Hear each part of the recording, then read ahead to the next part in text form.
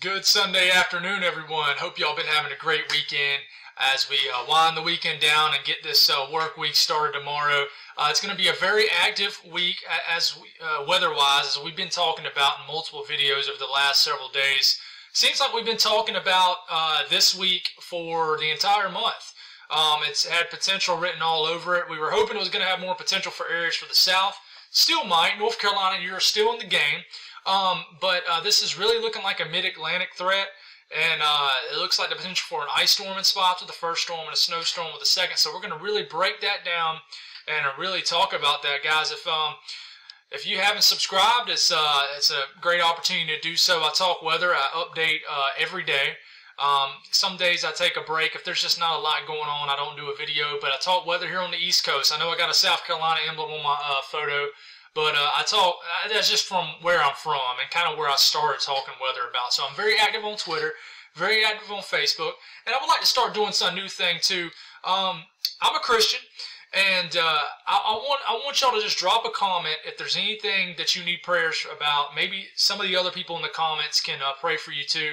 I kind of want to use this platform as a way to reach out to you guys too if y'all need. It's a very hectic world right now. There's a lot going on in the world, and a lot of people are struggling. I know a lot of people are having a hard time. So if it's an unspoken prayer, if it's something specific you need me to pray about, I would love to pray for you. And I know that's not weather related, but it's just a shout out to my audience, and I want y'all to feel like family as we talk here. But let's start talking about the main reason why you clicked on this video, and that is the weather. So let's get going here. So the GFS run. We're going to look at this right here. This is Heights. And I've been talking about this piece of energy right here that's going to have a big player on our system right here. And this is for Wednesday night into Thursday. This thing has looked like it's kind of slowed down. It was looking like an all-day Thursday event, but the timing has kind of shifted around. So this is the low pressure that's going to create the storm. This area right here is basically a piece of the polar vortex, and each little notch it does here influences a storm. It kind of pushes more east. It's kind of eroding this high pressure, or displacing it, if you will, and it's having an impact. The high pressure was definitely kind of more right here, but this piece of the polar vortex is actually displacing high pressure, and honestly, I think that's influencing and making temperatures that may start to become a problem even for areas in Virginia.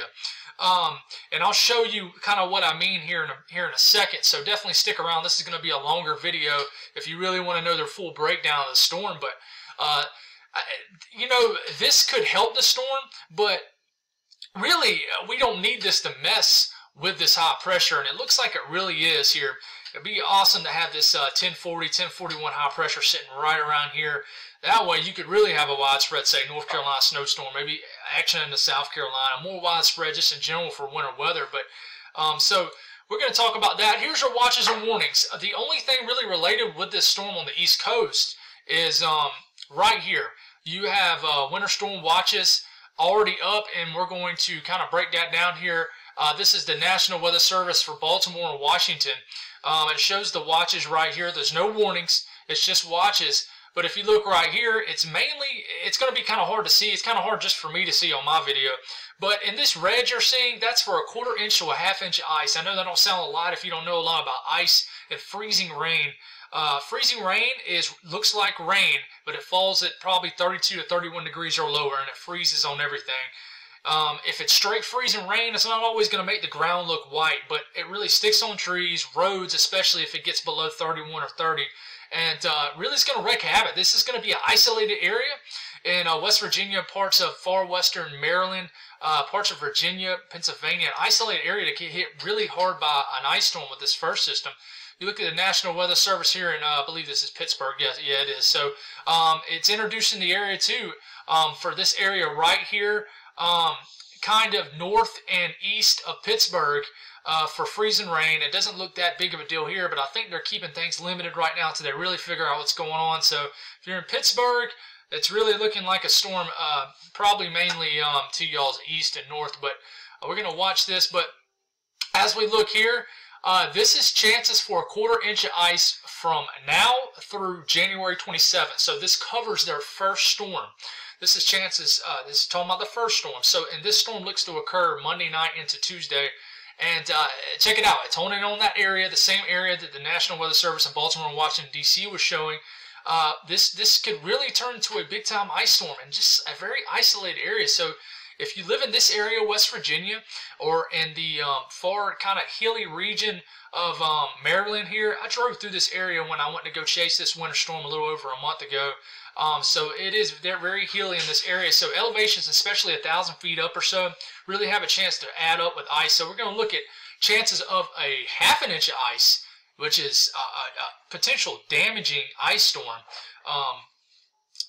Check it out. I mean, areas from 20 to 40% chance here, especially right in this area in far western Maryland on this tip over here that borders Pennsylvania and West Virginia here. So this is going to be a potential for a big-time ice storm. So check it out. This is the GFS, and it's going to show both storms. We're going to run through this here.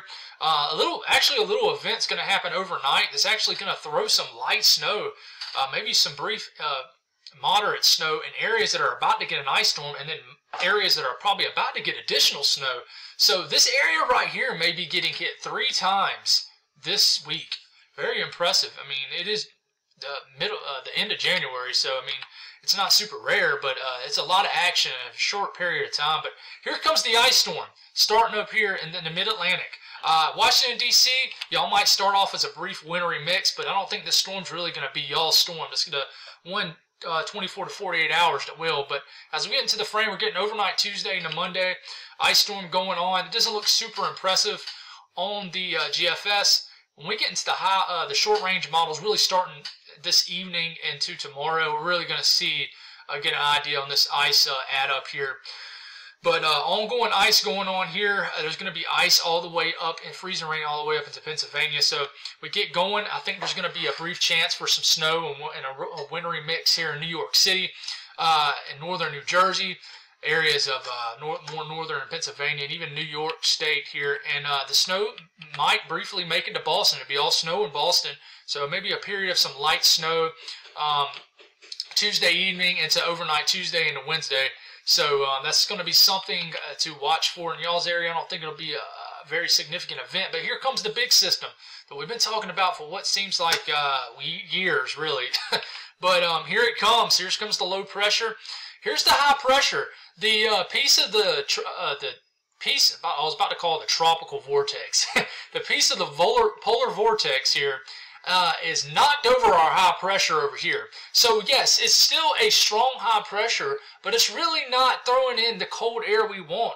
Now, thankfully for areas who do want winter weather, it's climo-wise one of the coldest times of the year. So even areas in Virginia, it's cold enough for heavy wet snow. But check it out here. We back it up a frame, and yes, Tennessee, I've not mentioned y'all much at all, and I know I got some people who watch in Tennessee. But yes, y'all do have a chance to see some snow.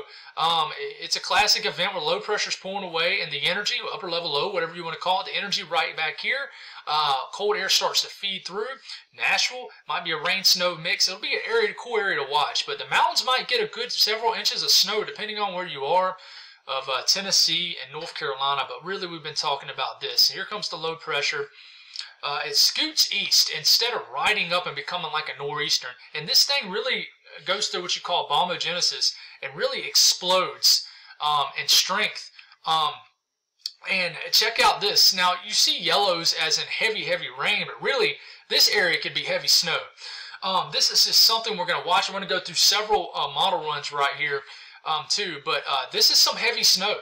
Now, the accumulation map isn't reflecting that just because it's trying to show this is rain, and it might be. Because we're dealing with a lot of marginal cold air at the surface here. The 580s, you know, what I'm meaning is the air up top is actually cold enough, but the surface is struggling. Not a lot of surface, not much help with that. So, but as this thing really bombs out, you're getting a lot of heavy precipitation being thrown back, and the air starts to cool.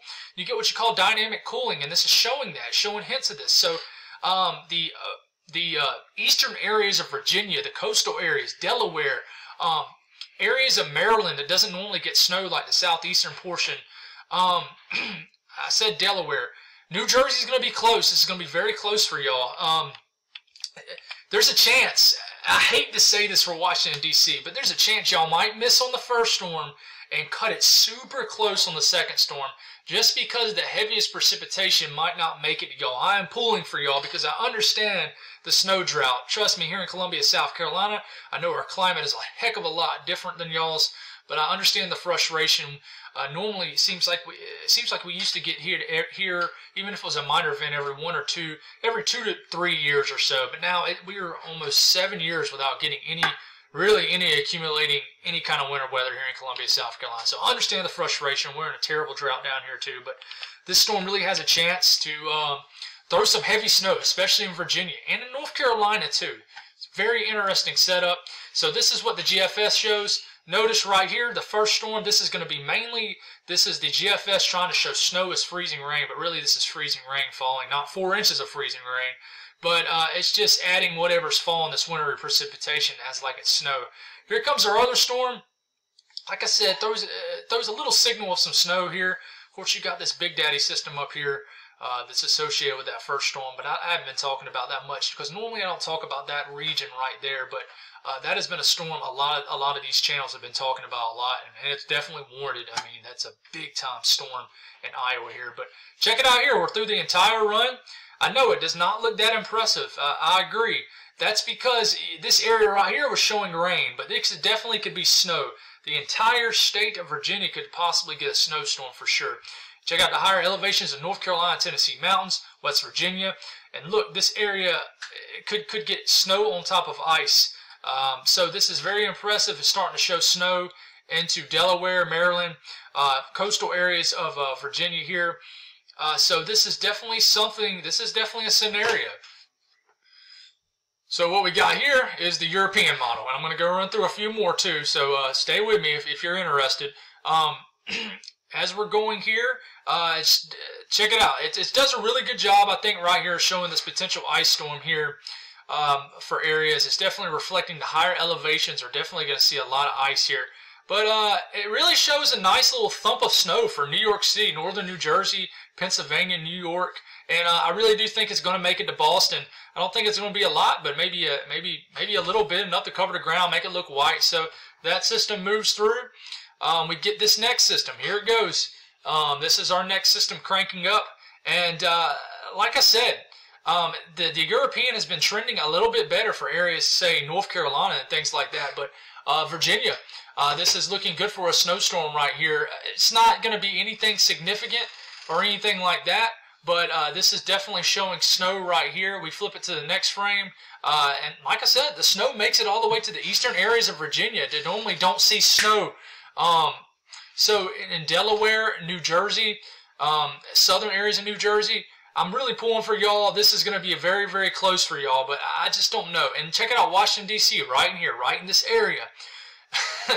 I am pulling for y'all. I'm going to say it multiple times because it looks like it's just going to be super close for you guys.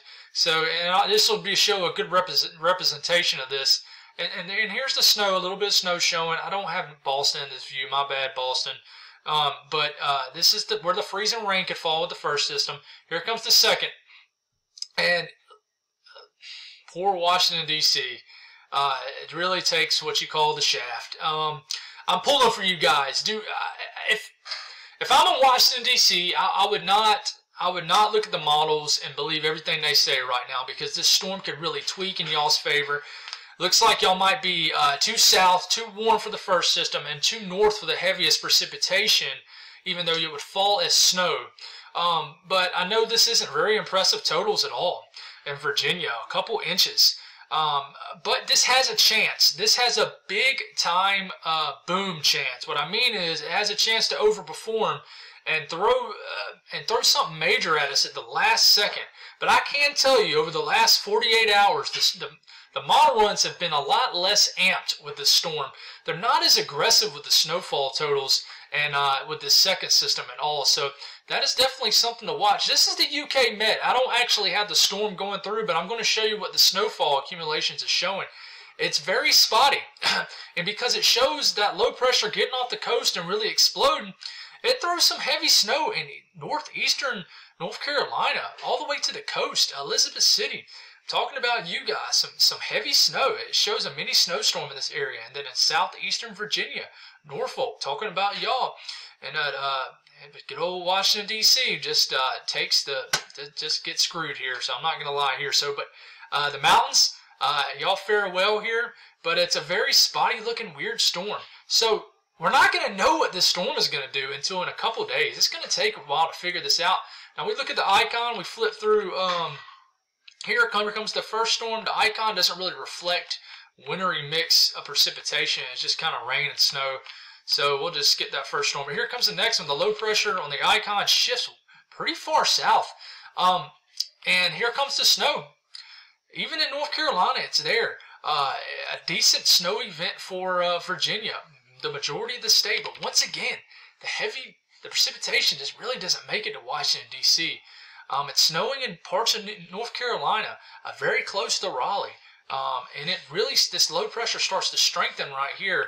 And it will give a chance for brief heavy snow in this area right here in far southeastern Virginia near Norfolk and maybe Elizabeth City, North Carolina. Who knows, maybe in the northern ends of the Outer Banks here. But here comes the snowfall accumulation for the icon as we blitz through here real quick.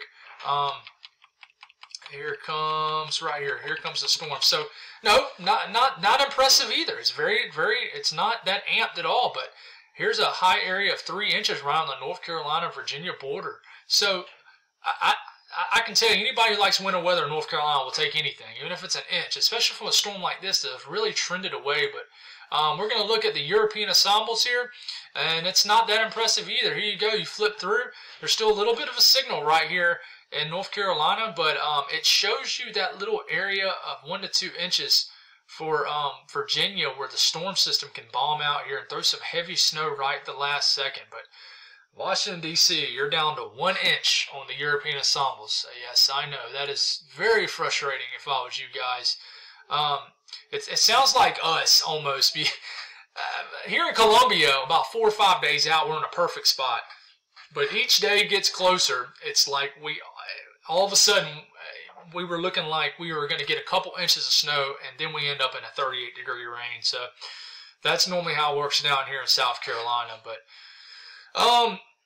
the GFS ensembles here, it still shows a nice signal there for Washington, D.C., and it's very similar for the same areas in Virginia and North Carolina. So one thing I want to briefly talk about here, not going to hold on to much because we have a lot to talk about this week, but as we get through, and this is the latest European, it's just one operational model, here comes that last system here, but as we get into the weekend, watch this little sneaky system that's all of a sudden showing up, and it's going to be interesting to really see if this starts to show up on any other models.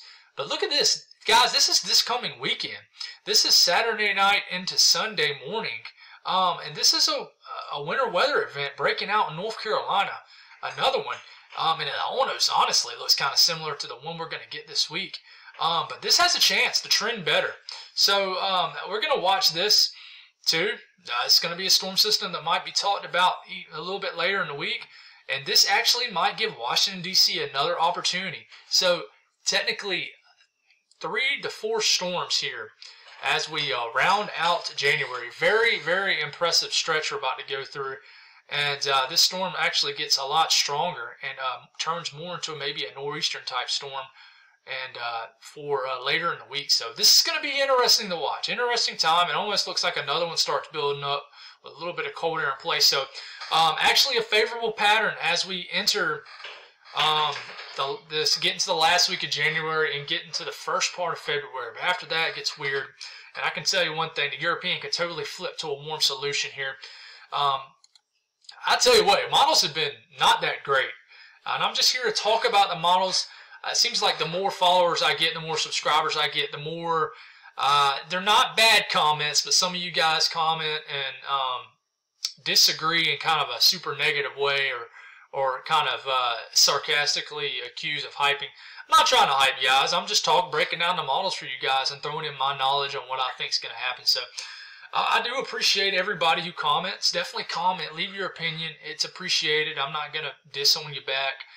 It's the internet. Y'all are free to do whatever y'all want. But just keep the comments nice and keep them civil. And I appreciate every single one of y'all. So y'all have a great rest of your Sunday. Have a great start to your week. And we'll break some things down tomorrow as we get closer and closer to the storm system. Y'all have a blessed evening.